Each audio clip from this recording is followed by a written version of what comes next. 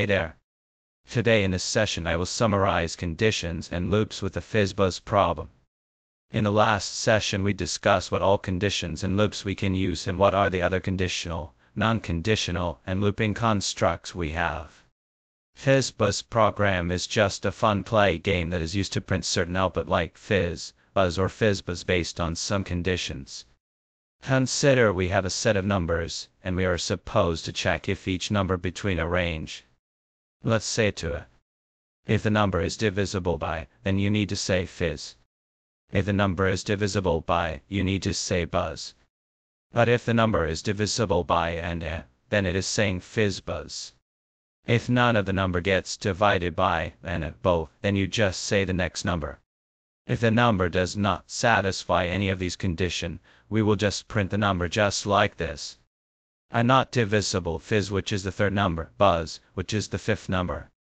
Wherever the will come. Because that is divisible by and both.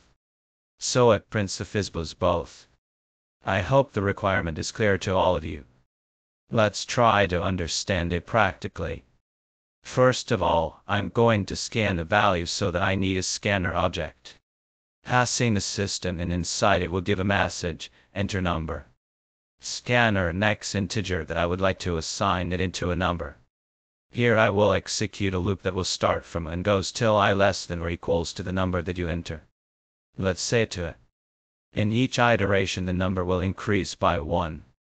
Here I'm going to check if I is divisible by equals to and I is divisible by equals to. I just wanted to print Fizz Buzz. And else if I is divisible by only, this will print.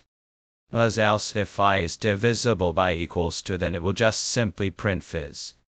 As I said, if number is not divisible by or any of them, I just wanted to print the number. That's what I want.